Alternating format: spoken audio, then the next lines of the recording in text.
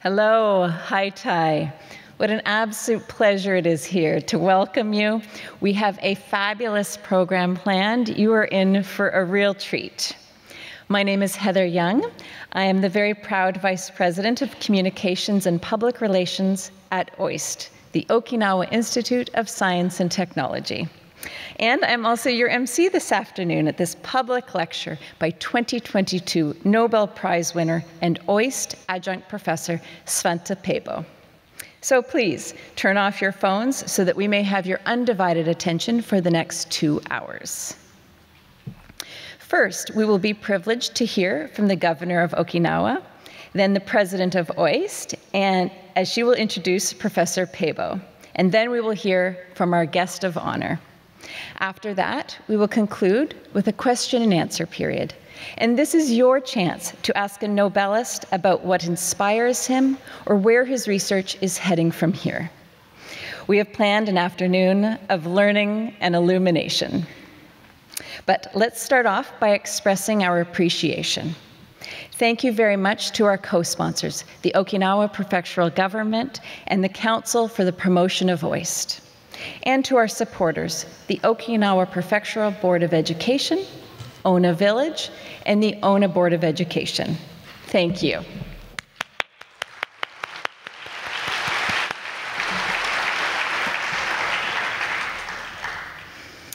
We are very fortunate to have here with us Governor Denny Tamaki. Governor Tamaki has been representing the people of Okinawa in his current role since 2018. Prior to that, he was a member of the Okinawa City Council, and he also represented Okinawa's 3rd District in Japan's House of Representatives. Please welcome Governor Tamaki.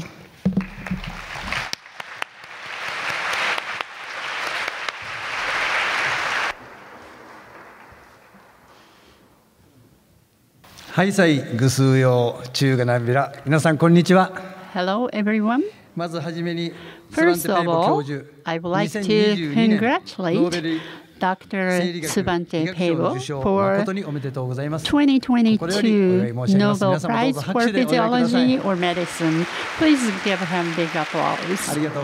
Thank you. At this Nobel Prize season public lecture, I'd like to say a few words. As you know, OIST was established with the purpose of sustainable promotion of Okinawa and the development of science and technology of the world. It's been 10 years, and with its international and interdisciplinary structure, it has done researches for about COVID or quantum technology, as well as genome reading of Mozuku seaweed, which is the specialty of Okinawa. And with OIST genome data, Dr. Pääbo has been reaching Neanderthals and Denisovans and compare them with the current human being. In Okinawa, Minatogawa man bones from Paleolithic age was found. And I heard that genetic contribution of archaic people on the modern people affect the symptom of coronavirus. So I look forward to Dr. Pääbo's research. Today we have many children from Okinawa, and the first Nobel Laureate from the research institution in Okinawa encourages children of Okinawa. And we are blessed to have the opportunity to hear directly from the researchers. And we would like to take advantage of this to encourage Okinawan children to be leaders in future. I am the chair of Council for Promotion of OIST, and the Council is committed to introduce OIST researches to the general public. I am looking forward to see more research results, and also I am committed to support the researches at OIST, and I hope to see great research results. And I wish the best for the researchers at OIST as well as Dr. Pääbo. Thank you very much, Governor of Okinawa, Deni Tamaki.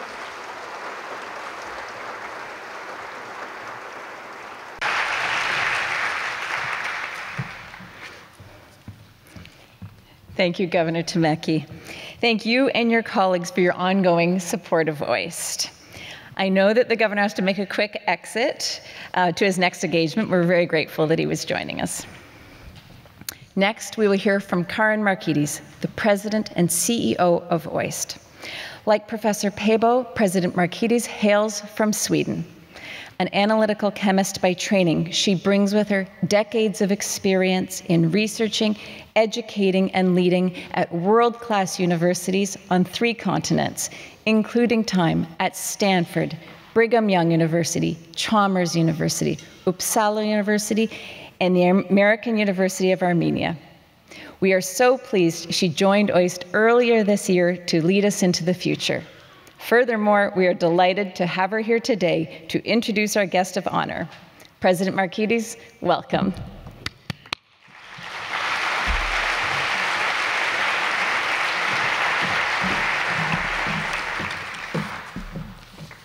First, I want to thank Governor Tamaki for coming here and show his interest for science. And now also for you, ladies and gentlemen. What you will hear about here today is amazing. It's mind-blowing, but it's still logic. Professor Svante Pääbo, or Svante as we say in Sweden, has opened a secret box for humankind to the understanding of our knowledge blocks and thereby explaining the main reason why we are reaching in different ways to medicine and environment, while we humans are still so similar in so many ways. In Japan and at OIST, we are so proud and enthusiastic that Svante decided to join OIST in May 2020 as an adjunct professor leading the Human Evolutionary Genomics Unit. Svante and his research unit fits perfectly in the research culture that OIST stands for. The fact that Svante received his doctorate from Uppsala University, my home university, makes me also personally extra proud. This curiosity-driven research culture that we have at OIST are becoming more and more important for the characteristics of universities in this century. Allow me to take this opportunity to express how grateful we are to the government of Japan and the Okinawa Prefecture government for their ongoing support of OIST, which enable us to fund curiosity-driven research, where Svante is an excellent representative. We are at a crossroad where we can see that bold, basic research plays an increasingly important role in society and is existential for the development of a sustainable future. Many of you know that Svante has developed techniques and approaches that allow DNA sequences from archaeological and paleontological remains to be determined. For this, he received numerous awards, including the 2020 Japan Prize and the 2022 Nobel Prize in Physiology or Medicine. Over the course of his career, Svante has pioneered methods in extracting and sequencing DNA from ancient bones, resulting in several key discoveries that have rewritten what we know about human evolution and mobility patterns over the Earth's surface. His successful decoding of the Neanderthal genome led to the finding that modern humans still contain traces of Neanderthal DNA. Unmistakable evidence that Homo sapiens and Neanderthals coexisted and interbred tens of thousands of years ago. He also identified an entirely new species of extinct humans, the Denisovans. Svante's curiosity had taken his research even further, to identify variants of genes that are found only within modern humans. The research is aiming to see if these differences have resulted in functional changes, or in other words, how genetic variants that are unique to modern humans needs to be considered for our well-being and our health.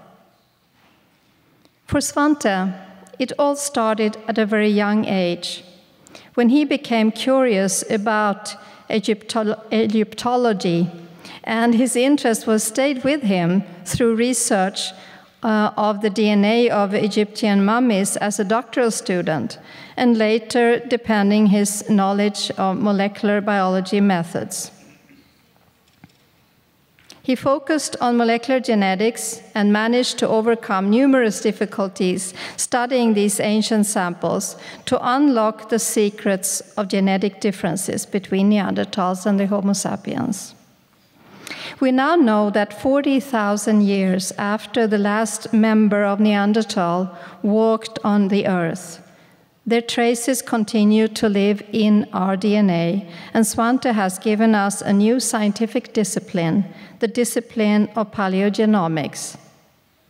So, it is with great honor that I introduce our speaker, Professor Svante Pääbo. Please join me to give him a very warm welcome.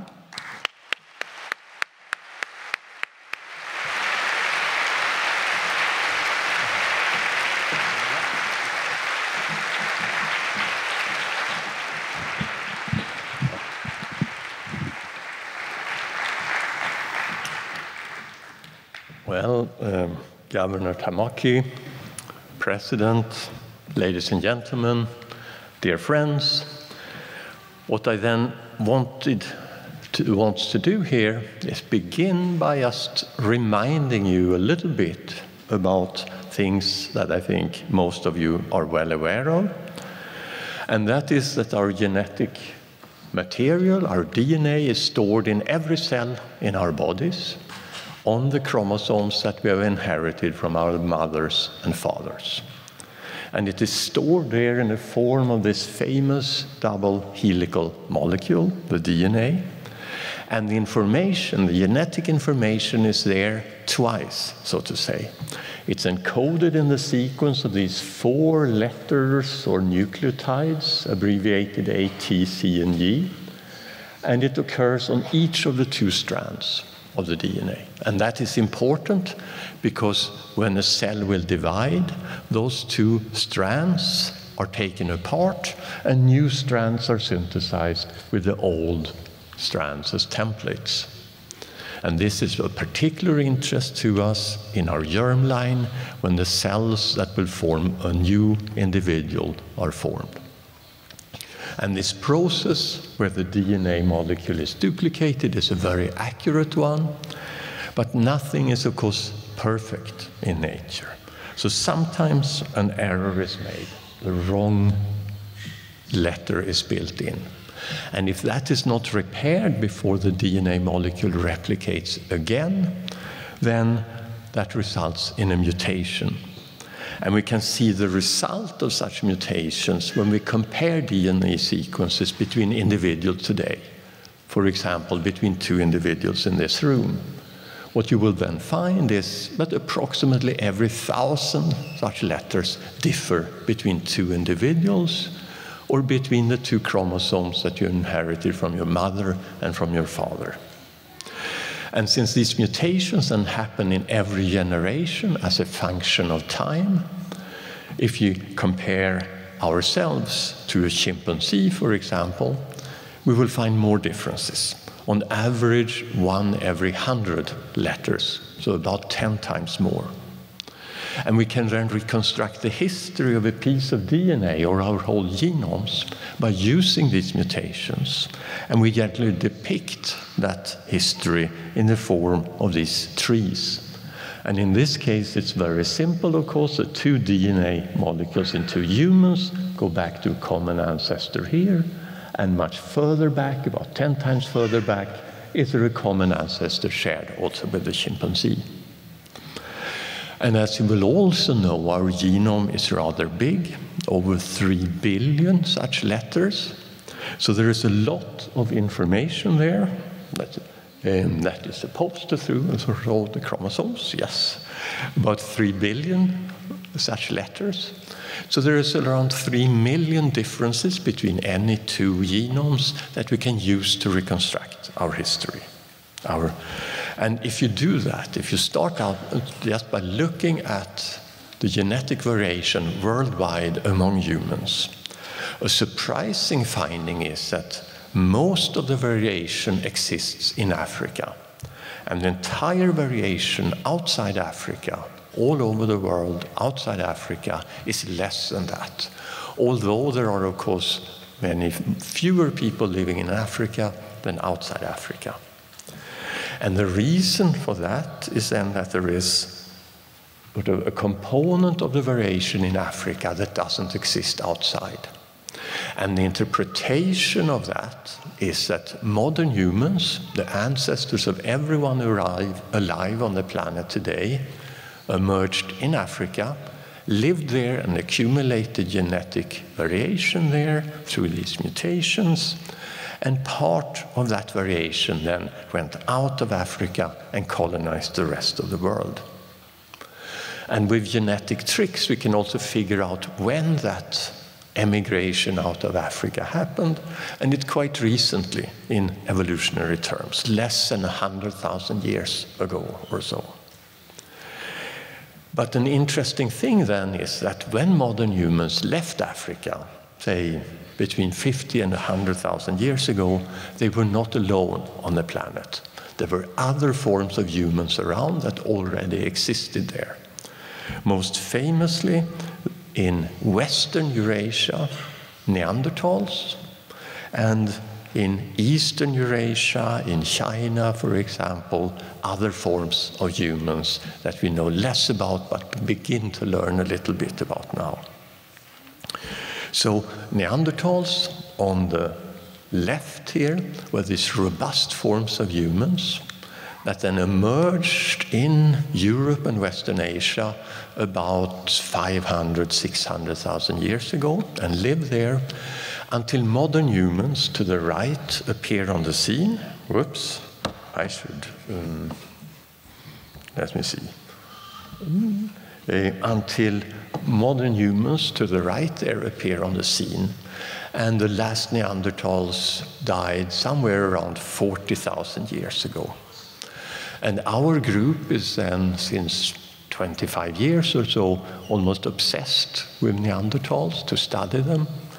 And you may then ask why we should be interested in a form of humans that are not here anymore. And I think there are at least two reasons for that. One is that the Neanderthals are the closest relatives of present-day people, no matter where we live on the planet.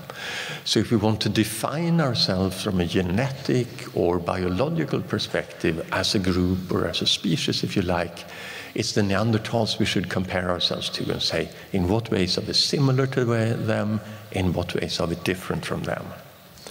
Another interesting thing is, of course, that they were here rather recently, just 40,000 years ago, maybe 1,500 generations ago.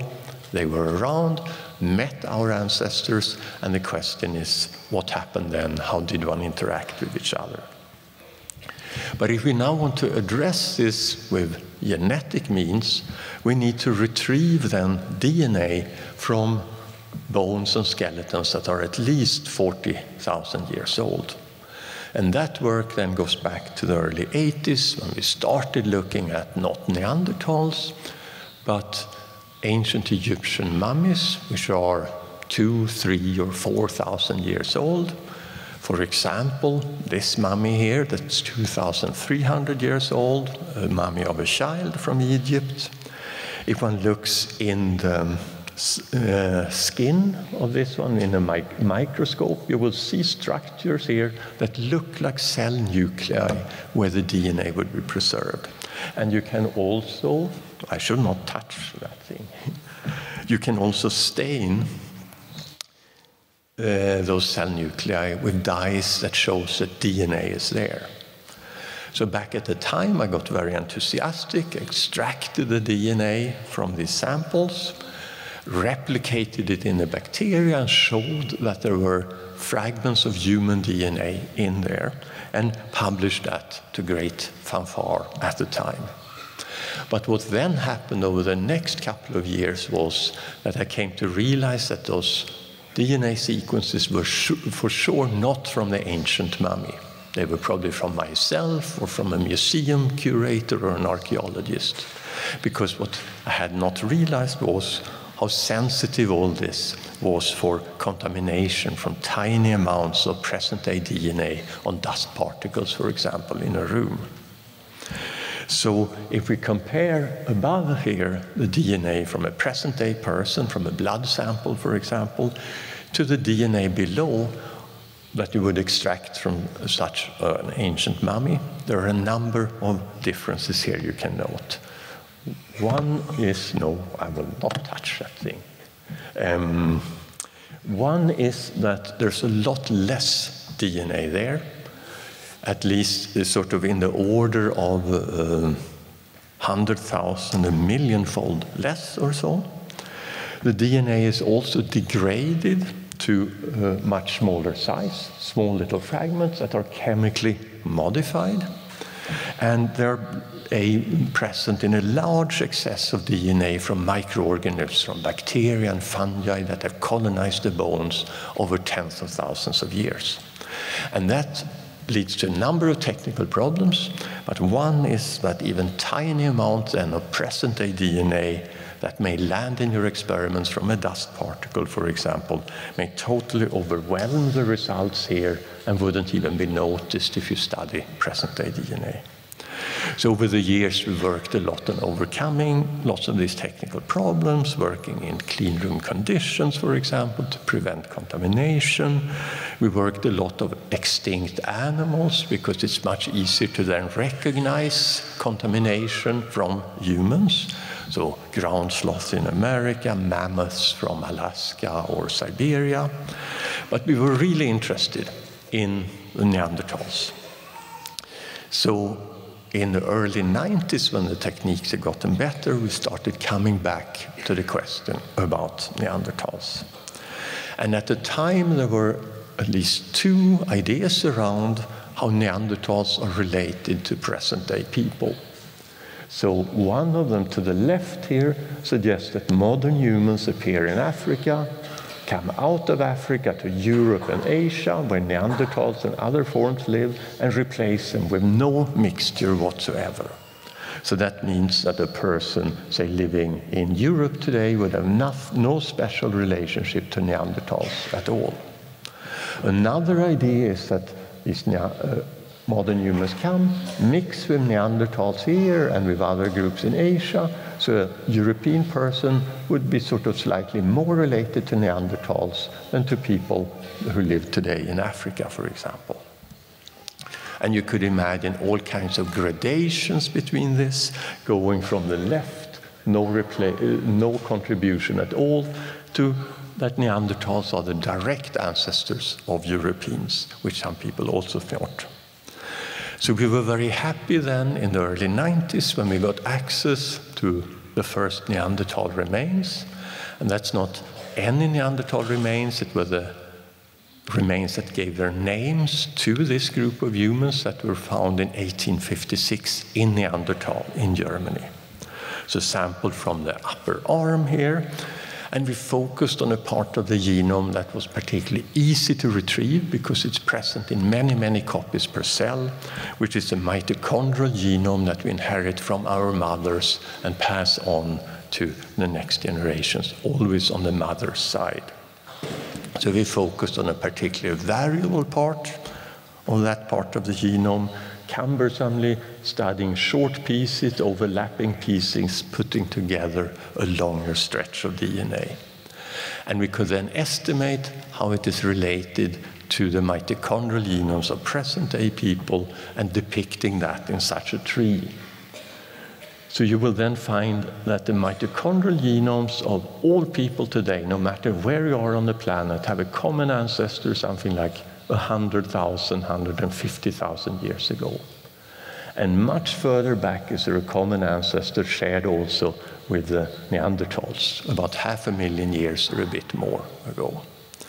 So this then showed that the Neanderthal mitochondrial DNA was very different from present people. So in this scheme of things, it was total replacement. There is no person today who walks around on this planet with a Neanderthal mitochondrial DNA. But it was also very clear that the mitochondrial genome is just a tiny part of our history, a tiny part of the genome, and reflects only the female side of history. The big picture contributed by both our mothers or fathers is in the nuclear genome. So the chance to address that came about 10 years later, in the beginning of this millennium, with new DNA sequencing techniques that allow you to sequence many, many pieces of DNA quite inexpensively and efficiently. We've worked on all steps in this process, in how you extract such old DNA from the bones, how you modify it to a form that you can sequence, and create a little database, and then compare that with the human genome that became available. We also looked at a lot of different archaeological sites to find the best preserved bones, focused on one site in southern Europe, where we used 3 bones from Neanderthals that we extracted the DNA from and processed it, sequenced a lot of DNA fragments, and then mapped them to the human genome here, taking chemical modifications that present in them into account. So by 2010, then, we had a first overview of the Neanderthal genome, where we had seen a little over half of it at least once among our DNA fragments. So we could then begin to ask questions. And one question we were interested in was this question: what happened when modern humans met Neanderthals? And as we indicated, if one would have mixed, if modern humans would have mixed with Neanderthals in Europe, for example, then that would mean that Europeans today would share more genetic variants with Neanderthals than people today in Africa, where there has never been any Neanderthals. So to address this, we put together a big consortium, actually, of population geneticists that helped us analyze this, and we went out and sequenced 5 individuals from different parts of the world, 1 person from Europe, 2 from Africa, 1 from China, and 1 from Papua New Guinea, and did some very simple comparisons. So one comparison we did was simply to say, if we compare 2 individuals, and let's start with the 2 Africans first to illustrate this, we can compare these 2 genomes and find all the positions where they differ from each other. And then we take the Neanderthal genome and say, how often does the Neanderthal match the variant, this African or that African? And it should be 50-50, right? Because there's no reason to assume that Neanderthals contributed more DNA to one African than another African individual. And indeed, that's the case. Statistically speaking, there is no difference. But when we then did the same comparison between a French individual in Europe and an African individual, to my big surprise, we found more matching to the European individuals, suggesting that there could have been a contribution there. More surprising even was that when we did this with a person from East Asia, from China, we again saw more matching, although Neanderthals are not believed to have been in China.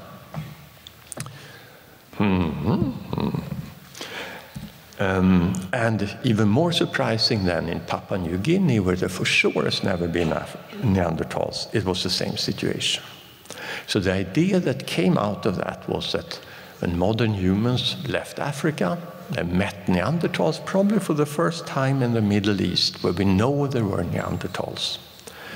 And if these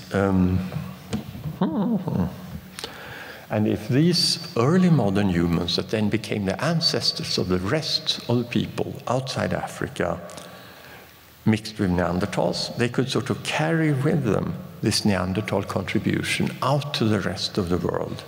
And the result of that would be that people outside sub-Saharan Africa today have something like 1 or 2% of their DNA come from Neanderthals.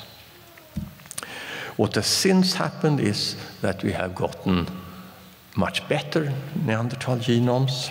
We have, particularly from a site in southern Siberia, the Denisova cave, for example, from this part of the sort of toe bone of a Neanderthal. Using new techniques we have developed, we have now gone from having this just a bit half of the Neanderthal genome to covering the entire Neanderthal genome, the entire part to which we can map these short things. So we've seen every position many, many times over and have a quality as high as from a genome from a present-day person. And we have 3 such Neanderthal genomes of high quality, and we can start comparing them to present-day people. For example, looking on one chromosome here, one line is one present-day person. I don't know why this wants to disappear. And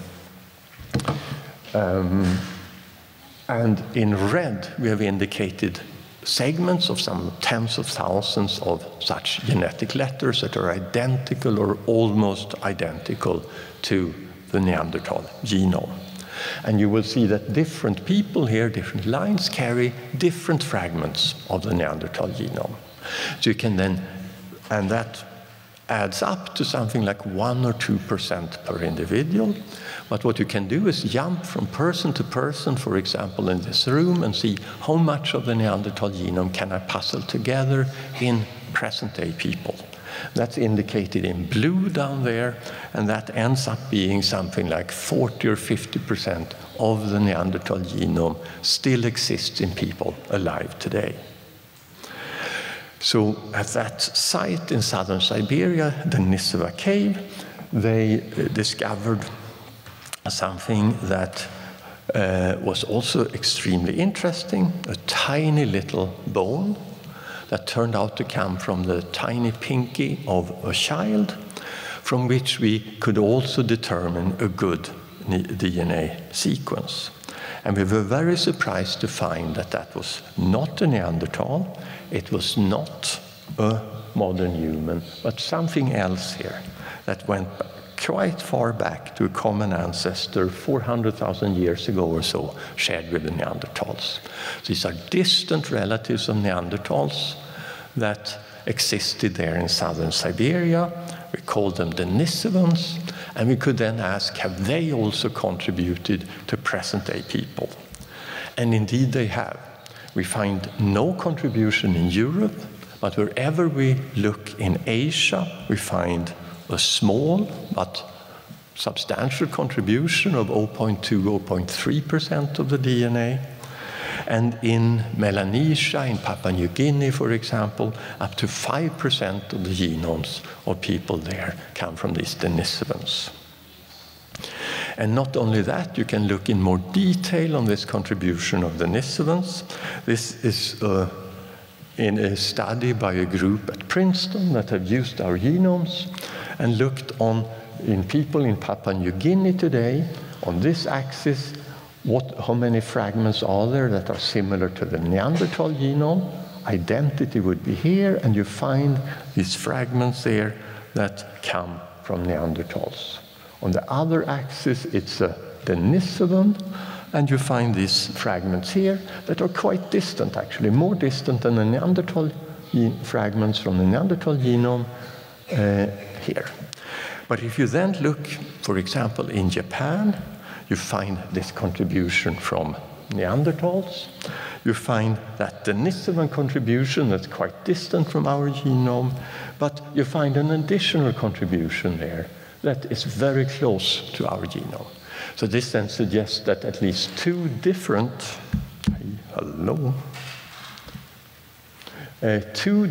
Denisovan populations that were quite distinct from each other contributed to the people in East Asia, in China and in Japan.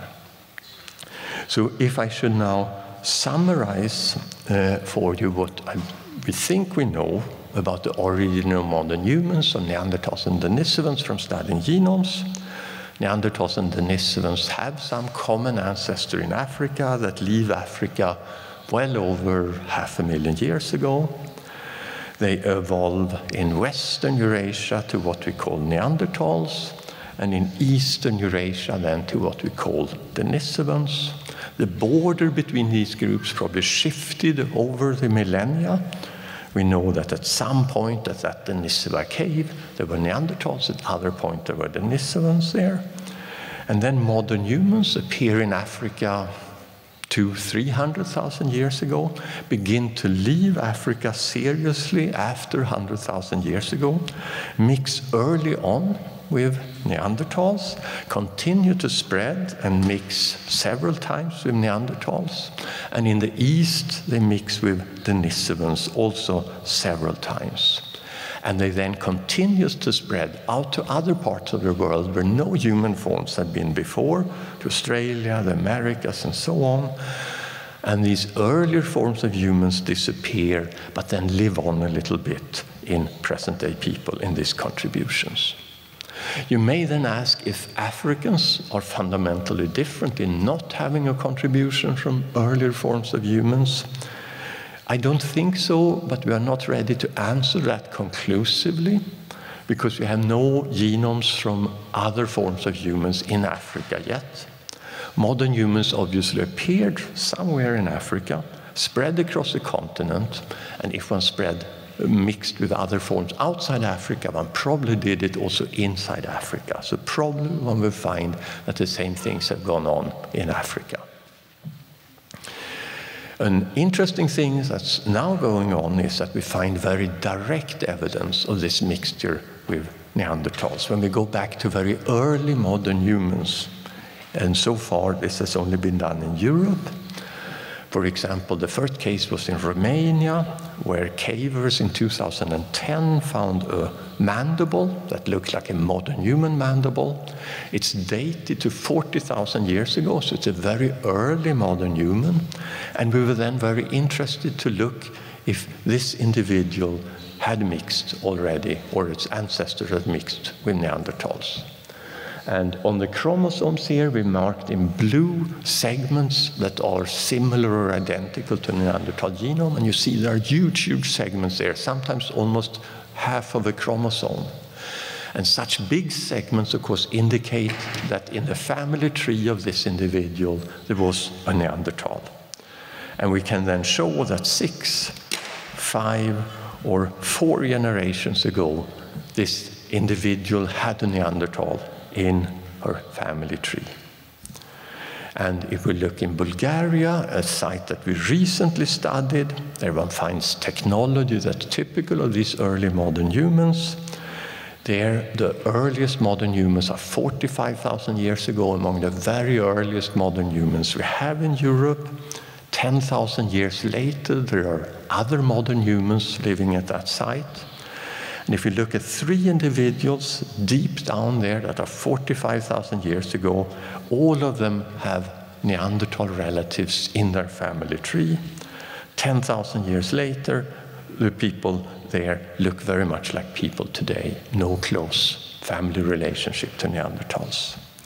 So the picture that is emerging is that when we begin to look at the very earliest modern humans that come out of Africa, almost all of them have close family ties to Neanderthals. So a picture that I think is emerging is that the very first modern humans mixed often with Neanderthals, and it may be that the story why Neanderthals and Denisovans disappeared is not that one killed them all or so, but simply that they were absorbed into larger modern human populations that came. And there are some indications from archaeology that group size in modern humans were bigger than in Neanderthals and Denisovans. But what I then wanted to do before we end here is discuss with you what we can now do when we have genomes from our closest evolutionary relatives. We can compare that genomes to people today and to our closest living relatives, the apes. And when we find the genetic changes that we share, for example, with Neanderthals, but that's not there in the apes, these are then changes that happen on the common lineage to Neanderthals and present-day people. When we find something that's present only in the Neanderthals and where we look like the apes, these are changes that happen in the Neanderthal ancestors and spread to all of them. And when we find things that are unique to modern humans and not in the Neanderthals, that happen in our ancestors. So I will begin a bit with 2 examples of this Neanderthal variant there. And this is work that was done by Hugo Seberg, who is a postdoc in Stockholm and with us, and a guest scientist here at OIST. And he's particularly interested in ion channels, so proteins that sit in the cell membrane and let ions go through the membrane when they are stimulated. And he noticed that this protein had 3 amino acid changes in it, in all Neanderthals we had sequenced, which is unusual. That is more than any other protein, actually, we have looked at. This is also a very interesting protein, since it sits in the peripheral nerve endings and initiates a sense of pain when we hurt ourselves. So we expressed this protein in Neanderthal form, modern human form, in human cells, and stimulated it. And you could then see that for a certain stimulation here, the red Neanderthal version let through more ions through the cell membrane as if it was more sensitive than the modern one. And we could show that that is not due to that it opens more rapidly, but that it remains open for a longer time before it's inactivated again after stimulation. We could also show that that effect is just due to 2 of these amino acid changes, and the 3rd one seems to be irrelevant. And what we then did, which surprised us, was we thought this was specific to Neanderthals and was not present in present-day people. But when we looked in the UK Biobank, which is a big project in the United Kingdom, where they have more than 400,000 people that have answered questionnaires about their lives. You have the medical record and genetic information from everybody. So we can then look for these Neanderthal variants if they exist today in present-day people. And indeed, it turned out that some people in the UK, 0.4% of the population, so very few, but some, do carry this Neanderthal version. So it has come over from Neanderthals when they met modern humans and exists in some people today. So we could then look in the questionnaires that these people had answered. And there were 19 questions there that had to do with pain, all kinds of pain, back pain, stomach ache, headaches, what have you, and see how often they report that they experience pain in their lives. First of all, for me, it was the first time I could play with such big population data. So big interest was just what does pain correlate with in our lives in general? And rather sadly, when you get older, the biggest correlation is with increasing age. The older you are, the more pain you have. And it's trivial. The older you are, the more medical issues you have. But more relevantly then, carriers of these Neanderthal variants here reported significantly more pain in their lives. And if we relate that to that age effect I mentioned, then it is as if you carry this Neanderthal version, it is as if you were 8 or 9 years older in terms of how much pain you report. So it seems indeed that carriers of this are more sensitive to pain. Now, that doesn't mean that we can conclude that the Neanderthals experienced more pain in their lives, because as you all know, the pain sensation is very much modulated in spinal cord and particularly in the brain. Depending on our mood and our attitudes, sort of our sense of pain is very different. However, it is interesting that people who today have one copy of this on one of their chromosomes do report more pain in their lives. This was present in all Neanderthals, so they had all inherited from their mothers and fathers and had it on both their chromosomes. So they had at least the ability to be more sensitive than people are today.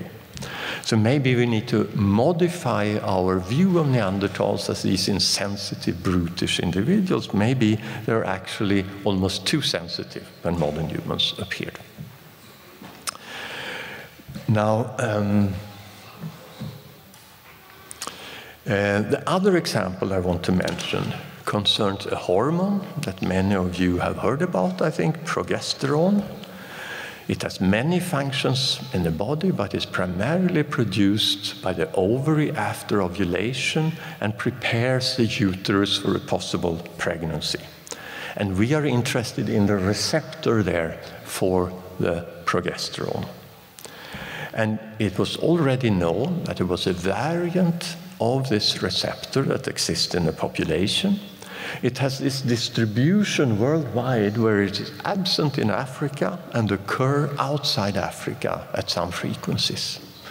And variants that are like that turns out to almost always come from Neanderthals. So they're absent in Africa, present outside Africa. And this variant was known to be associated with preterm birth, so having premature babies, which is, of course, a risk for the baby. So it seemed that this Neanderthal version of this variant would be a bad thing to carry, because it would put the babies at risk. But something that one can now begin to do is to follow the frequency over time of such variant in the population. And we can do that because we begin to have thousands of modern human skeletons of different ages where we have genome information. Particularly in Europe, we have something like 15,000 skeletons now, varying in age from 10, 15,000 years ago up to present day. So we can see how the frequency of such a variant has changed over time. So I made a little movie here that starts 15,000 years ago, and carriers of this variant have black little dots, and non-carriers have gray dots, and red are just the Neanderthal and Denisovan genomes. So if we now move forward in time here, you will, that is a pity. Let me see. Come. Let's see, let's try it again. We move forward in time, and you will see around 7,000 years ago, carriers of this become very much more frequent. This almost explodes in frequency. And that seems to make no sense, right? Something that's bad and puts your baby at risk, why would it increase in frequency? So we could go back to the UK Biobank and ask how carriers, and in this case you actually ask the question the other way around. We ask the question, the modern non-Neanderthal variant of this receptor, what does it associate with in the UK population? And then we find that it's associated with an increased risk of bleeding early in pregnancy, with increased risk of miscarriages, and it's negatively associated with number of full siblings that you have, sisters and actually also brothers. So it seems that the modern variant is actually increase the risk of having miscarriages during pregnancy. So the story here seems to be that the Neanderthal variant is indeed associated with premature births, but it is also protective against miscarriages and results in more live births.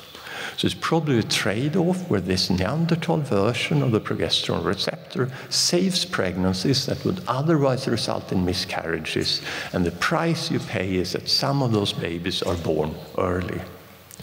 And we begin to understand why that is too, because if we look at how much of this receptor you express. When you have the Neanderthal version, you express more of it. You have more of the receptor in the uterus, for example, sort of suggesting that you could have more of a progesterone effect. And over the past few years, it has indeed been 4 different studies now where one has given progesterone to women who have experienced multiple miscarriages before, and you can substantially increase the number of live births, compatible with this idea that more progesterone effect, either by having more of the hormone or more of the receptor, will result in more live births. And this is sort of a pattern. Many genetic variants of medical importance turns out to come from Neanderthals. Just as an example, there are 2 enzymes that are expressed in your liver and have to do with how you metabolize drugs. They come clearly from Neanderthals. They are very close to the Neanderthal genome. And for example, then, if you eat ibuprofen against pains, you have a much better effect if you carry the Neanderthal version, because the half-life in your blood of the ibuprofen is much longer. If you take warfarin to protect against blood clots, then if you have the Neanderthal version, you need to take a lower dose because it's metabolized slower and it's a bigger risk for bleeding complications. Another example of this is from the pandemic.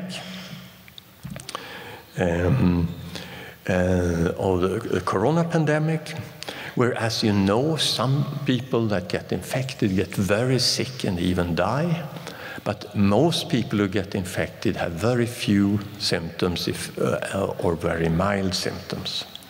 We know what the risk factor is to get some of the risk factors, old age, male sex, and so on, but all those risk factors are not enough to explain why one person gets very, very sick and another person have hardly any symptoms at all.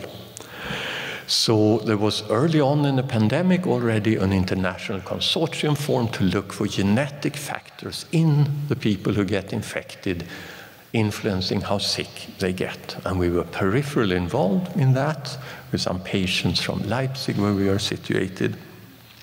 And when the first results came in then, we were very surprised to see that there was one big risk factor for this, located on chromosome 3 there.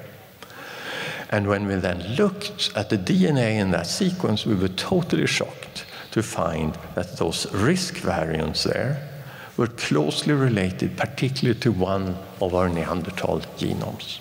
And the protective variants were modern, if you like. So this risk factor on chromosome 3 has come over from Neanderthals to modern humans and exists in some people today. And this, for being a genetic risk factor, this is a big one. If you were hospitalized early on in Europe in the pandemic with severe COVID, and were not the carrier of this Neanderthal variant, you had a 7% risk of requiring artificial ventilation or even dying. And your risk, if you were a carrier and had this variant, was about twice that, 13 or 14%. So, of course, there is much interest in functionally what is in this region. Unfortunately, this region is very complex. There are several genes in it that are influenced in their expression by variants in here. So they are not yet possible to explain how this has these consequences. If we could do that, we could also hope to develop better treatments for severe COVID. But it's also very interesting to see the distribution across the world of this risk variant. As any Neanderthal variant is absent in Africa and present outside Africa, we can estimate how many extra deaths we had so far in the pandemic due to this Neanderthal contribution, and it's for sure 1 million, probably more than 1.5 million extra deaths due to the Neanderthal contribution to the genomes of many of us. But you can also notice here, strikingly, that this variant is absent in East Asia. So it's absent in Japan, absent in China. but it's present at a substantial frequency, something like 50% of carriers in South Asia. So it's somehow very clear that this has been selected in the past. It has been bad in East Asia and has been eliminated there. We don't know why. It's tempting to speculate it could be epidemics of coronaviruses, for example, in the past, in the history of humans in these regions.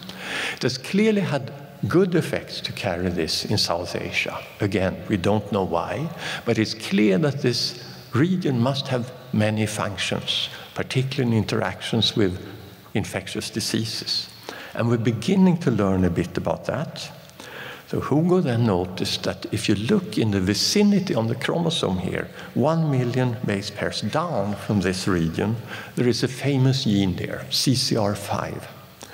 That is a co-receptor for the virus, HIV virus that gives you AIDS, to which the virus binds on the cell surface when it will penetrate the cell.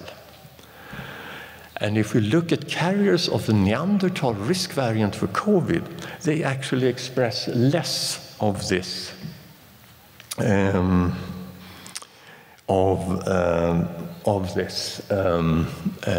CCR5 on their cell surfaces. So they have less of this receptor for HIV. And indeed, if we look at the risk of getting infected by HIV if you're exposed to it, that risk is reduced if you're a carrier of this Neanderthal version. So the story is that this Neanderthal variant on chromosome 3, it increases your risk for severe COVID, but it decreases, let me see, it decreases your risk of HIV infection. So it has good effects if you're exposed to HIV, bad effects if you're exposed to COVID. So it's at least a double-edged sword, but we know that other factors have selected against it. For example, in East Asia, that couldn't have been HIV or coronavirus, right? So it's at least a sort of a multi-edged sword. And that's a general message, I think, that genetic variants are almost never only good or only bad. It depends on the environment, and in this case, to which pathogens you're exposed. So just before leaving Neanderthals, I should say that they didn't only have a bad effect in the pandemic. Now when we have much bigger cohorts of patients, one begins to find other variants on other chromosomes that also influence how sick you get. On chromosome 12 there is a variant that comes from Neanderthals, and that is protective against severe COVID. In that case, we know the mechanism. There is a sort of genes there that induce an enzyme that degrades double-stranded RNA, the sort of form of genetic material in the coronavirus. And it's also protective against other coronaviruses, coronavirus 1. But unfortunately, the effect is much smaller. So whereas the risk factor on chromosome 3 doubles or even triples your risk of becoming severely ill, this is just a 20% reduction of the risk. So before we end then, I want to just mention that what we are also particularly interested now are these changes specific to modern humans that Karin mentioned in the beginning too. So these are then changes that happen on the human lineage and is present in everybody or almost everybody on the planet today. But they happen after we separated from Neanderthals. The Neanderthals look like the apes or other mammals there. And why are we so interested in these changes? Well, we think that among them may hide some variants that are important for functioning as a modern human. And modern humans are very special compared to Neanderthals, Denisovans, all other forms of humans that have existed, I think. Because with modern humans, technology starts changing very rapidly. We notice that, for example, if you look at stone tools of Neanderthals, they look the same all over their distribution from Central Asia to Western Europe. When modern humans come, technology starts changing so rapidly, so it becomes easy to distinguish stone tools from Southern Europe or Western Europe or Asia, for example. What also comes with modern humans is figurative art, art that really depicts something that we immediately recognize as humans when we look at it. And as I already hinted, modern humans become much more numerous. They probably live in larger human groups. We can even see that genetically because there are more genetic variation in the groups, and they spread across the whole planet. They sail out on oceans where you don't see land on the other side. They come to places like Okinawa, where other forms of humans have never been. They come to the Americas, Australia, Madagascar, and so on. So a dream is that some of the sort of genetic scaffold or foundation you need to absorb modern human culture fully may be due to changes here that we could study. And those changes are not very many when we require that they should be present in everybody today and not in the Neanderthals. It's around 30,000 changes all over the genome, and much fewer if we focus on things that we think have functions, so amino acid changes in certain proteins, or changes that change how genes are regulated. And since we think that modern humans are special in terms of behavior and cognition, maybe, we are particularly interested in things that influence the development of the brain or the function of the brain. And that is sort of things that we try to address at OIST at the moment in the little group I have there, and also in Germany at the Max Planck Institute in Leipzig, where we also are. And with that, I then hope that I convinced you that it is interesting to have the genomes of our closest evolutionary relatives, because we can focus on these changes that make modern humans special. We can look at things that made Neanderthals special and look on their contribution to people today. What we also very much want to do is to study the Denisovan variants in the same way and their contribution in Asia, for example, in this country.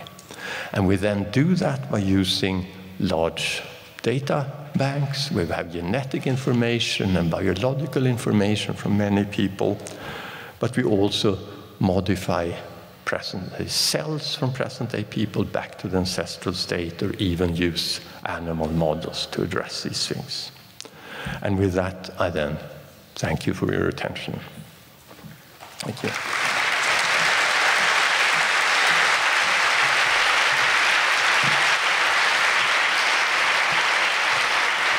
Wow, Professor, thank you. I have a feeling that you have inspired as many questions as you have answered. And now it's time for those questions. So please make your way to the standing microphones. We have one at the front, stage right, another one on the first platform right there, stage left, and one in the center at the top. You see folks waving there. If you have a mobility challenge and would like to ask a question, just give me a wave and we'll get you a microphone. But first, a few house rules. If you're asking in Japanese, please take your receiver with you so that you can hear the answer. Please keep your question to just one so that as many people as possible have the opportunity. Please keep them on topic. So go ahead now. Please don't be shy. While folks are moving around, I'll go ahead with my first question, Svante. It's been a year since you got the call. What has the last year been like? What have you learned, or what has been unexpected? No, I would say that what I have had to do is adapt to saying no to very many invitations and suggestions. There was actually a joke in Stockholm when we got the prize a year ago that they would give us something called a Nobel, a bell that says no in all languages if we pull it, so it's a Nobel. It makes us that much more grateful that you're here today. And then may I ask, what drew you to OIST and to Okinawa, other than the warm weather and the even warmer people? I was very privileged to be here, I think 6 or 7 years ago, and get an honorary degree at OIST. And then I discovered what an amazing place it is to work. It's a very unique university, I think, that is composed of very many very good groups, and it's a very flat structure where everybody has ability to interact with each other. And for us now, when we're interested in neurobiology, for example, I'm not a neurobiologist, it's an amazing place to be because it's very collegial and interactive, and one can get lots of input. Wonderful, thank you. Okay, so let's, you and I put our earpieces on. We just press on. Should be on the right channel already.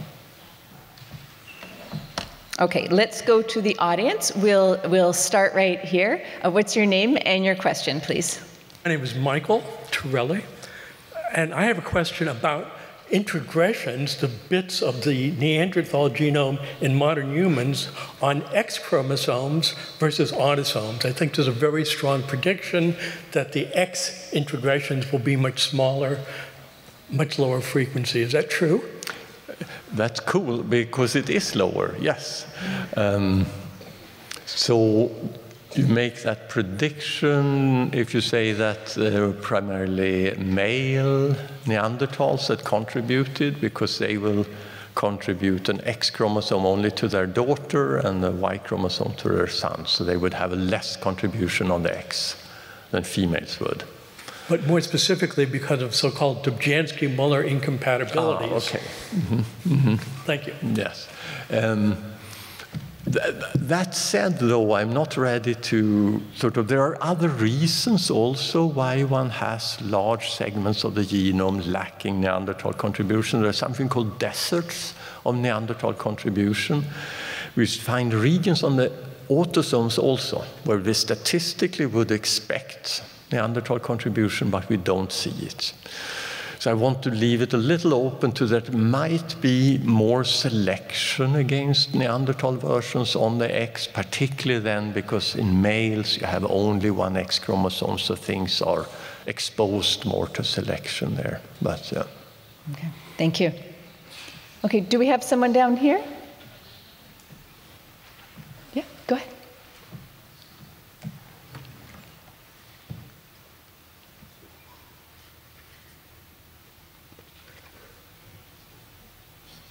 Good afternoon. I teach history at high school. I read a book by Brian Sykes, and I'm interested in common ancestors. So what do you think about the future of this common ancestor research?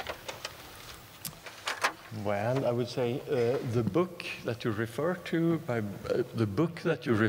by Brian Sykes is about mitochondrial DNA, I think. And of course, as I indicated here, that is sort of a limited view of our inheritance. It's a female side, and it's just one instantiation, so to say. The bigger picture is in the nuclear genome. I think that that's where certainly the future lies in this research. And I think it's important to convey the idea that to the next generation that the variation around the planet is we are very mixed with each other. There were never sort of pure populations. One idea is there were pure populations and then we have mixed with each other. That is not true. There were variation from the beginning. And when we look in the human genome, for example, all over the genome, if we sort of say sub-Saharan Africans versus the rest of the world, so the biggest difference in frequency we have, there is still true that there is not a single thing that is an absolute difference in a sense. 100% have it here, 0% have it there. There are things that differ drastically in frequency, but these are frequency differences always. So these are the sort of things that I think is very important to convey as a teacher to the next generation, say. Excellent. Thank you. Okay, folks, please don't be shy. Okay, let's go up to the top. Do we have someone at that microphone? No? Okay, no problem. A few more questions. Yes, please. Okay, I think we have someone here.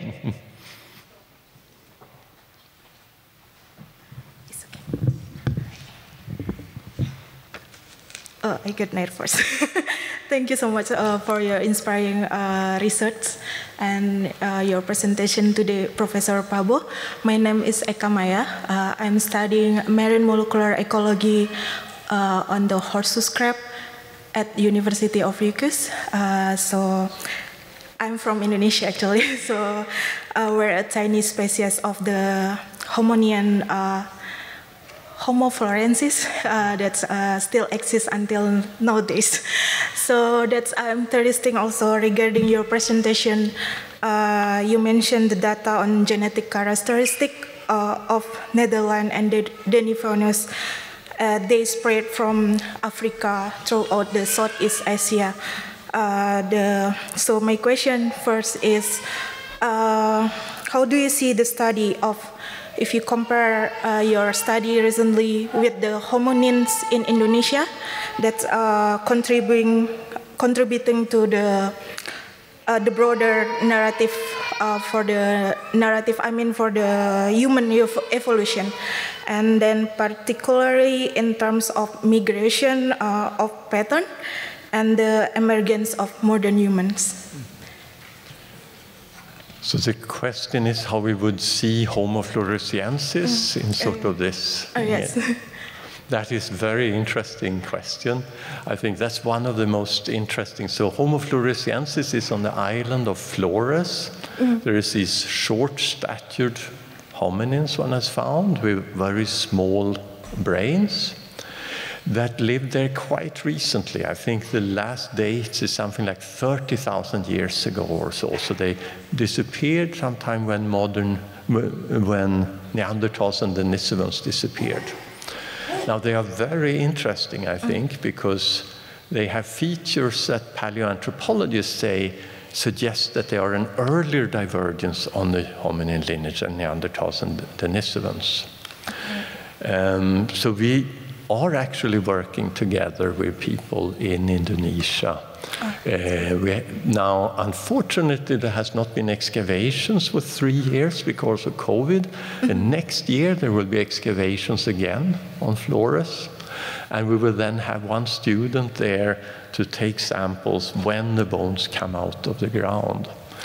So far, we have not been able to retrieve anything from the samples we've gotten from Homo floresiensis, but from animals' bones in the same layer, stegodons actually. This is a little bit secret because it's not published yet, but from stegodons in the same layer, we are actually able to get DNA. Now that is easier because it's an animal to distinguish contamination from real thing and so on. But I'm hopeful that that may happen in my lifetime, actually, that we will get Homo floresiensis. And then we might be able to date things on the hominin lineage sort of more accurately. I see. All right. So lastly, my question, I would appreciate any advice you can like offer to young researchers like me now, that how to maintain motivation to like our research person, actually. Oh, I often get that question, and I don't really have any advice. If I would say anything, I would say follow your interest. Do what you really think is interesting and important. Because at least you have a good time while you're doing it then. And then if you're lucky, it turns out to be something that results in something that others appreciate and is useful. Sometimes I even tell my students, you know, if you are in science and have studied, you're smart enough to earn much more money if you go to banking or business. But so the only reason to really do it is that you enjoy it. All right. Wonderful.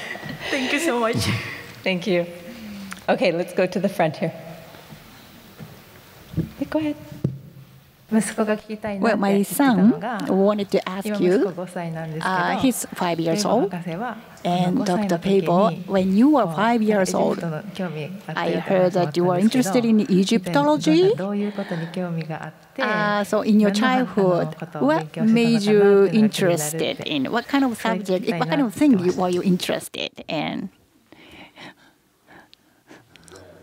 When I was 5 years old, I was interested more in fire trucks and things like that. I think later on, I did become interested in archaeology and were digging in the ground where I lived to look for ancient things. And I was lucky that my mom took me to Egypt when I was 14 years old, and that made a big impression and made me think I want to study ancient things. But then, as often happens, I think, when I studied it at the university, I got less impressed. I had too romantic idea what it would be like and didn't know what to do, and studied medicine and molecular biology, but then sort of brought the things together again, right? So it's also okay to change what you're interested in over life. Excellent. Thank you. Thank you. Okay, do we have anyone at the top? Yes. Yep, go ahead.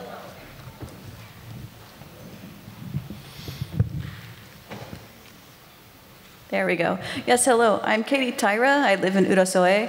So my question is, as people are more mobile and more people intermarry and move around the world, has there been difficulties kind of pinpointing ancestry and DNA? Like, for instance, you were talking about the San and the Yoruba people, and people might marry into the tribe and stuff. So like maybe 30 years from now, it might be more difficult to get a sample of like a Yoruba person or a San person?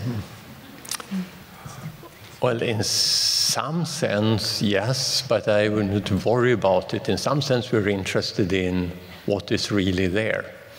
And something we do see is that there has been gene flow almost always, even, you know, with Neanderthals that were truly a bit different.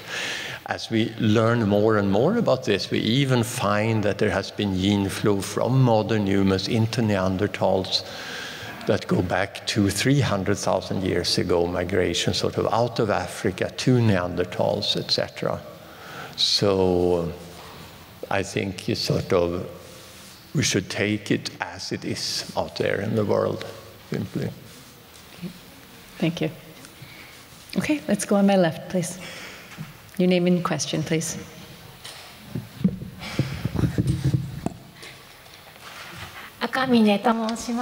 My name is Akamine. Thank you very much for very inspiring talk. And science is difficult for me, and I was wondering if I could understand your talk, but the talk was actually related to ourselves, our body, so it was really good. My question is that you probably had many difficulties in your research, but what was the biggest challenge, difficulty, and how did you overcome and continue doing research?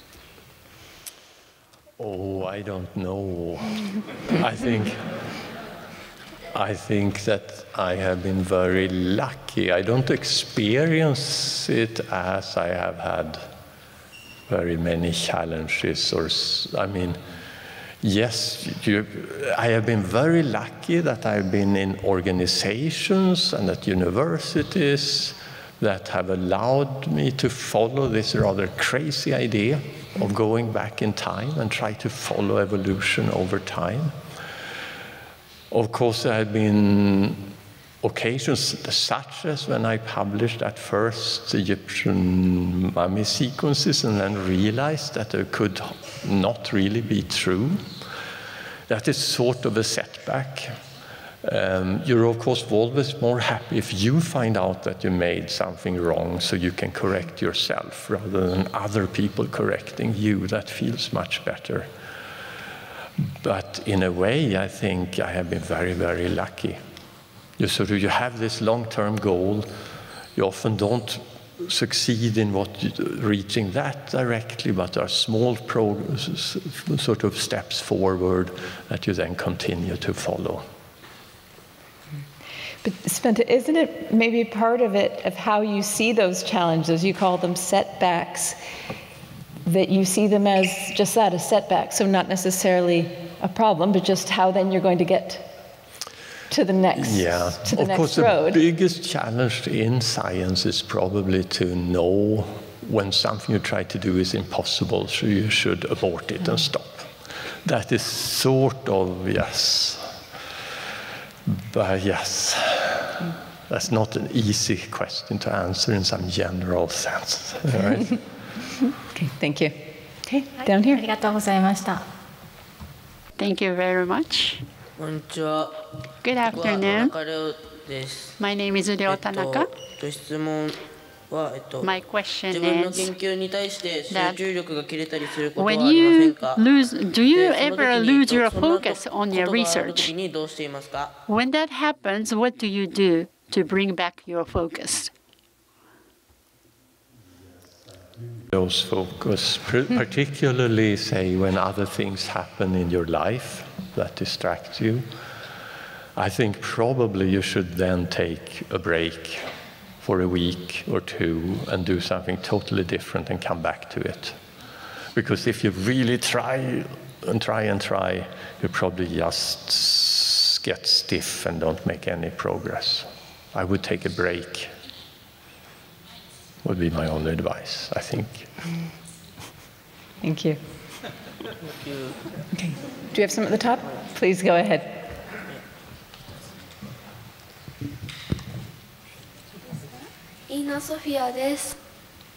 My name is Sophia. The ancient people, like ourselves, the color of skin and the colors of the eye, were they different from what we have in modern human? So there's often a great interest, in skin color and eye color.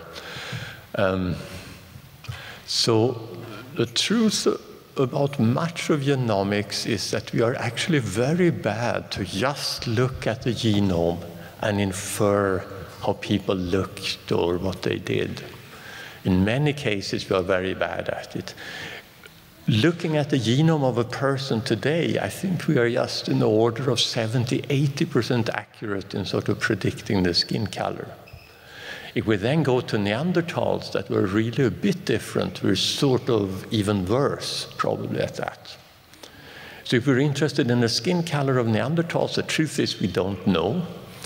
We know variants that have come over from Neanderthals to us, that there are variants both associated with lighter skin and darker skin. So perhaps they varied in skin color just like we do. It is interesting, one has a better accuracy in modern humans, and these early hunter-gatherers, modern humans that came into Europe 30–40,000 years ago and spread, they were actually, with great sort of probability, dark-skinned and had blue eyes. So sort of a strange combination that we don't see today. But that is probably everything I know about that, Thank you. Okay, on my left, please go ahead. Hello, I'm Leah Picard. I'm a postdoc in Yamamoto Unit in OIST. So I have a bunch of questions. I will not ask all of them because a lot of people are interested in asking them. I was wondering if there were admixtures between other ancient human species like Denisovans and Neanderthals. And the second part of that question would be also, what's the assimilation of Neanderthal within the modern human species, like something that we observe in other species, like with another closely related species with larger populations? So yes, the more we study this, the more we see that they have all mixed with each other. In the Denisova cave, we have actually found one individual who is a first-generation offspring of a Neanderthal mother and a Denisovan father. So that is sort of, we've been lucky to totally hit someone like that. Yes. There is also, as I said, evidence of gene flow in the other direction from modern humans into Neanderthals. We have much less evidence of that, but I think part of that is really ascertainment, because we then need to find Neanderthals that are so late so their ancestors have seen modern humans. And that's, of course, very small % of all the Neanderthal finds you find. Whereas the other way around, we can study anybody today and see the evidence of this, right? The other question was if there's sort of assimilation. Yeah, is that like a common evolutionary? Yes. Yes, I think, as I hinted, I think the more we now of, I'm now a bit challenged, 8 or 9 modern humans that are so old that they lived at the time when Neanderthals were around. Out of those, at least 5 of them have close Neanderthal relatives in their family tree. So I would sort of think that a big part of the story is a sort of assimilation, where modern humans come, are a bigger populations, and sort of incorporate Neanderthals and Denisovans. Does that exist in like other animal species, other mammals? Yes, I do think that common? the more, even using the same methods that David Reich and others developed for the Neanderthal genome, people find more and more admixture between everything from butterflies to mammals to... Thank you very much. Thank you. Okay, let's go down here. Go ahead.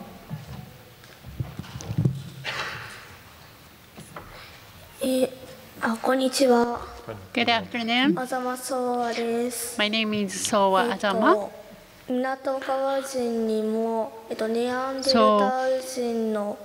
do Minatogawa men have Neanderthal genes?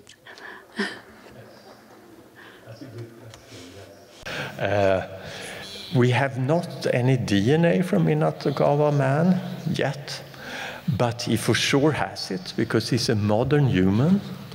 And he will look pretty much like you and me in terms of 1 or 2%. We hope in the next year or so to be able to get some DNA from some old remains on Okinawa. Maybe not Minatogawa man, but maybe something else. Then I can answer the question better. Mm-hmm. So he'll have to come back. Mm-hmm. Okay, thank you. Okay, do we have someone at the top? Nope.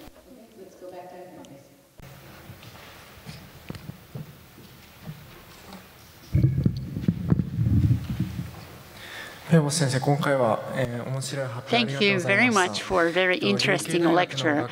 I'm a Ryukyu University student, and my name is Genki Togawa. I'm also internship student at OIST. First, I'd like to make sure that the African people from Africa spread all over the world, but those, the group, well, so after people spread all around the world, then the group from Africa followed. Is that correct?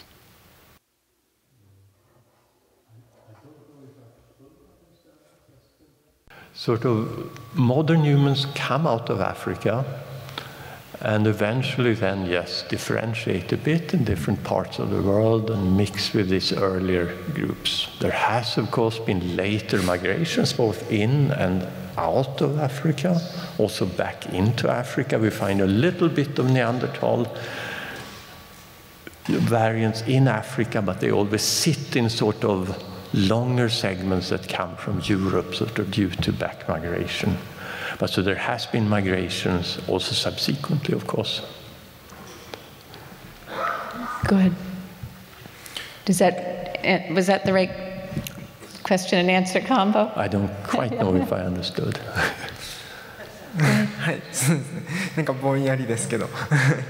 Just vaguely, yes, I understood. So, Denisovans are identified as a different, new type of human.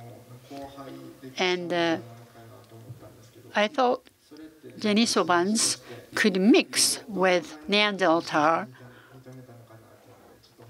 So how different are Denisovans? Like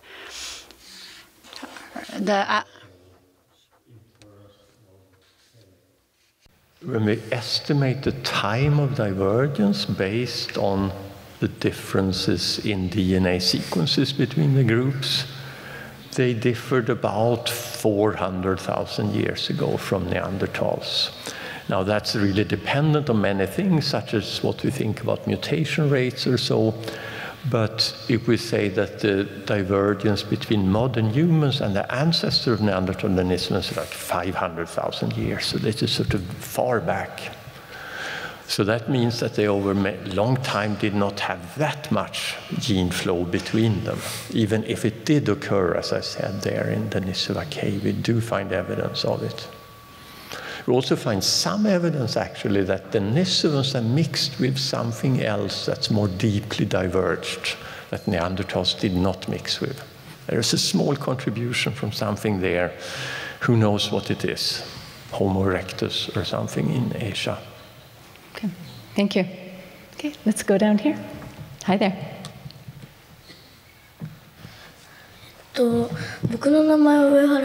My name is Ryo Uehara. My question is that when you received the Nobel Prize, how did you feel? Actually, I was totally surprised. And that's not just I say that because I thought I have gotten other very nice prizes, the Japan Prize, for example. But I thought that sort of what we do doesn't really fit into what they give Nobel Prizes for. So I thought when they called me in the morning and said they want to give this to me, there was clearly someone from Sweden who called and spoke Swedish to me. So I thought it was a joke. I thought it was some friend of mine who pretended to call from Stockholm and say this. So for like half a minute I was saying, oh yeah, tell me more, tell me more. And then I realized that it was actually true. So I'm still very surprised, actually. And Svante, can you tell us what happened? I saw on Instagram there was a pool incident. Yes, we have this tradition in our institute in Germany that when one finishes one's PhD, one gets thrown into the pond. So I guess my students thought I had passed the exam now, so they threw me into the pond, yes. Wonderful. Okay, back here. Go ahead.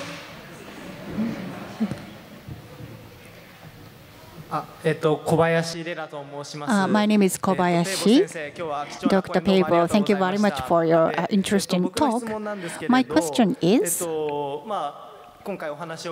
as I heard your talk, the gene coming from Neanderthal sometimes susceptible to pain, and there's a risk to get infected by a coronavirus and get severe. And there's also risk of early birth of a baby, which is a sad image. I think that's disadvantageous to survive. I wonder how come such genes, the negative, which might work negatively, are survived today, and we all have this gene, and will it continue to be in us to the futures, in future generations as well?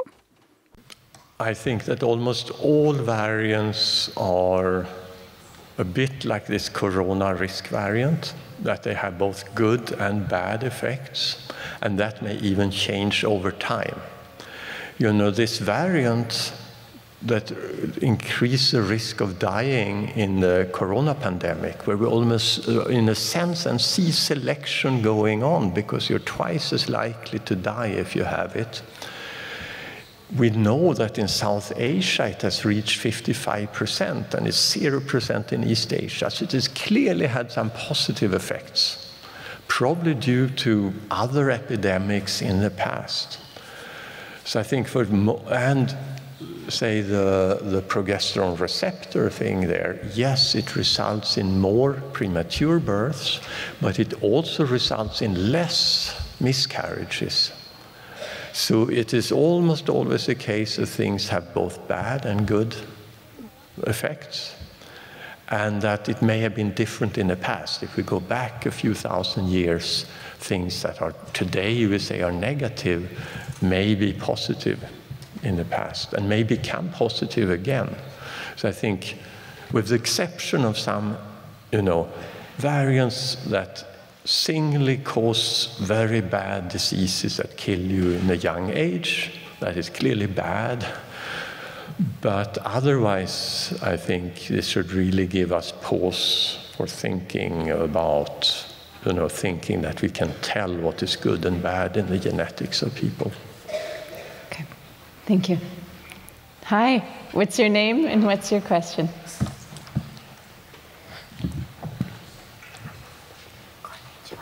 Konnichiwa. Hello. Aina. My name is Aina. What's your question, Aina?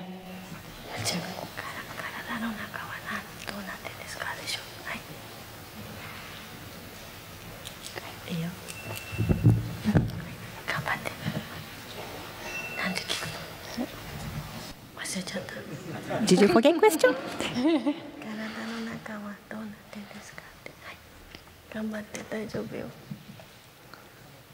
Okay. Do you want to go ahead, Mom? お母さん、代わりにどうですか？はい、一緒に行く？体の中はどうなってるんですか？ Can you tell me what's inside our body? What's there in our body? Well, what we study is sort of this genetic material that came from mama and papa in approximately equal amounts and made up you. And that then makes for making hearts and livers and all the other things you have inside your body. Is that an answer? Very good, thank you. Thanks, Ina-san. Thank you. Thank you. Okay, back here, on my left. Go ahead. ペーボ先生、こんにちは。Good afternoon, Dr. Pääbo. My name is Sho Asato. I work for the Okinawa Prefecture government. Thank you very much for the lecture with a nice Okinawan shirt. My question is that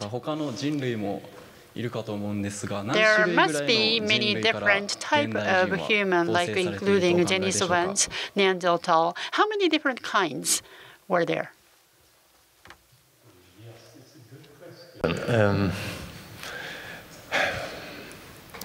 So I don't think there is room in the genetic variation of people today, for example in Asia, to have any big contribution from something else. But we know there were other forms around. As we discussed in Indonesia, there is this hobbit, the Homo floresiensis, that clearly was there recently and was quite different. But if they have contributed to present-day people, we don't know. We find this contribution from Denisovans all over Asia, and also in Native Americans that then come from Asia and so on. So I think if we're talking about what forms of humans were there when modern humans appeared, so sort of in the last 100,000 years, there are not that many forms outside Africa at least. There are the hobbits, there is probably something else, could be something else, but not anything that contributed a large part of our variation today. In Africa, there are clearly other forms of humans around also, and it's a more complicated picture probably. Okay. Thank you. Okay, stage right, yes. Go ahead. Hello, my name is Amelia. And my question is, you said that you were interested in this kind of archaeology, paleontology, since you were a young age, and I'm also very interested in the sciences. But whenever I try to learn about the more modern stuff that's been going on, the more technical and complicated stuff.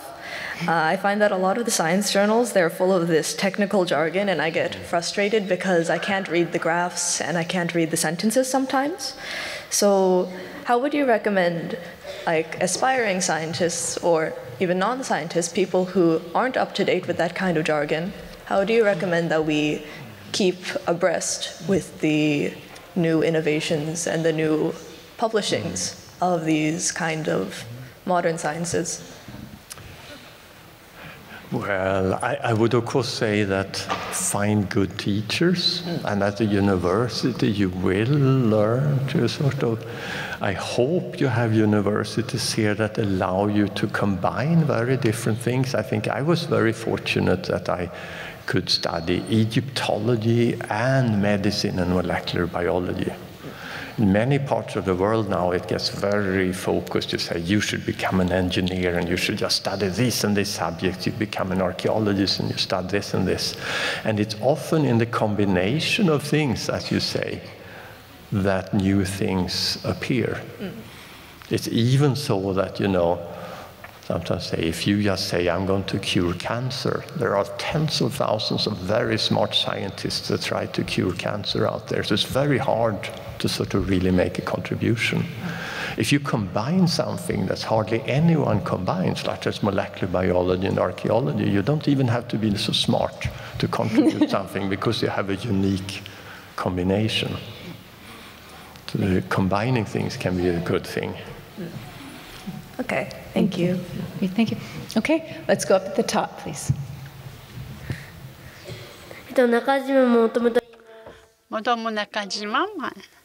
My name is Nakajima. So part of DNA of us come from Neanderthal. But how about Neanderthals? Is there any DNA in Neanderthals that came from us, from the modern human? Really good question that has interested us a lot. So for a few years, we were not able to find any evidence of DNA in Neanderthals from modern humans.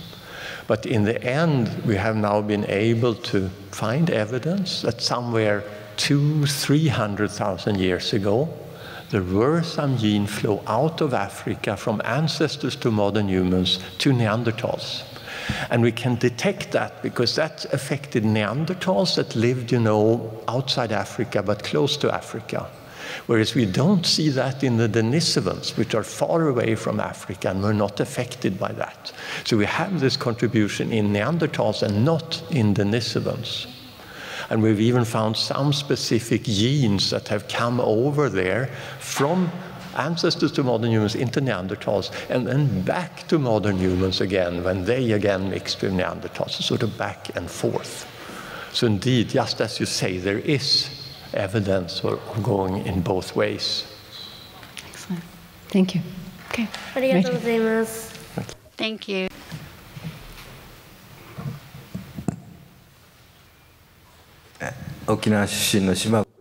I'm Shimabukuro from Okinawa City. I have two questions. When you take sample of DNA, you are taking it from bones, like the pinky. Any parts of, I'm wondering, the bones, that the DNAs can be extracted from any parts of the bones of the body. Are there parts that it is easier for you to take DNA from, like tooth, for example? In principle, you could take it from any part of the body. In practice, it turns out that some parts of the skeleton preserve DNA better. The best one is actually the inner ear, something called the petrous bone, where the inner ear is located, because it's a very compact bone. It doesn't have little channels through it where the water can percolate through and things like that. So ideally the inner ear. Teeth are also often quite good, actually, the dentin in the teeth, not the enamel. And a good thing I could mention is that we also nowadays can take very small samples, 4 or 5 milligrams of material, so tiny, tiny amounts. Okay. Quick follow-up? ありがとうございます。もう一つ。とても難しい質問。Well, a kind of difficult question to ask.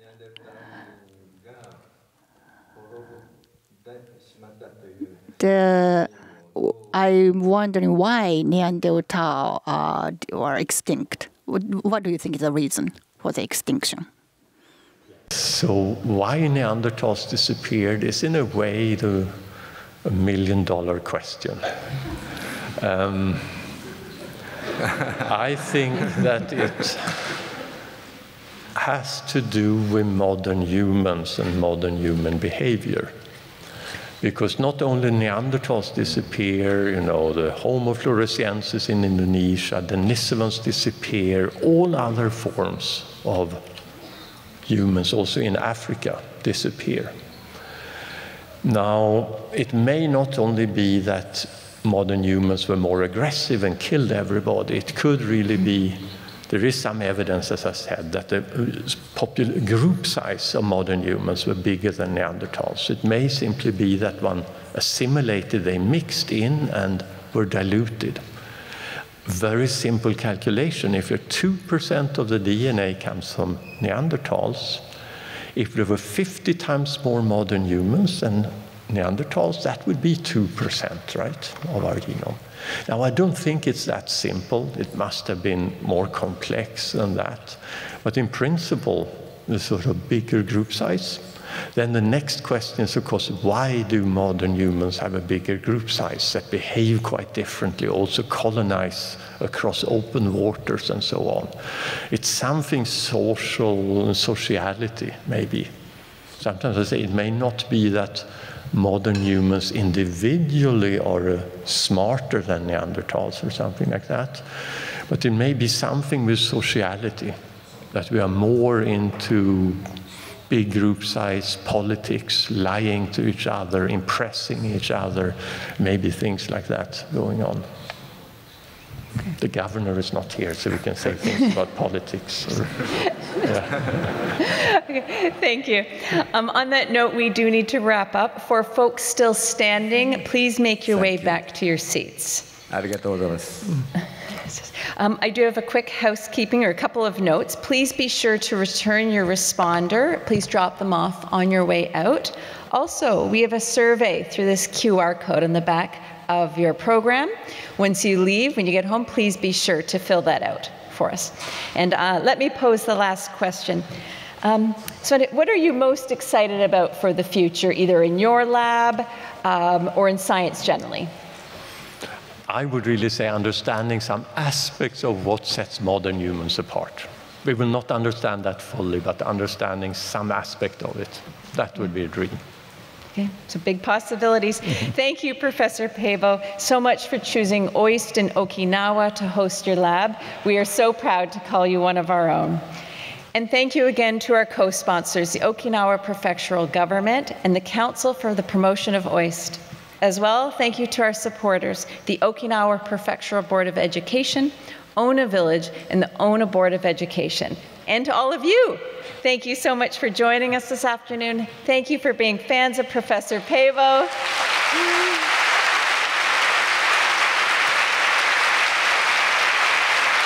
Fans of OIST and fans of science. And if you haven't already been to OIST, you're invited to come and see us and say hello in beautiful Ona-san. But until then, thank you for attending this public lecture by Svante Pääbo, 2022 Nobel Prize winner and adjunct professor at OIST.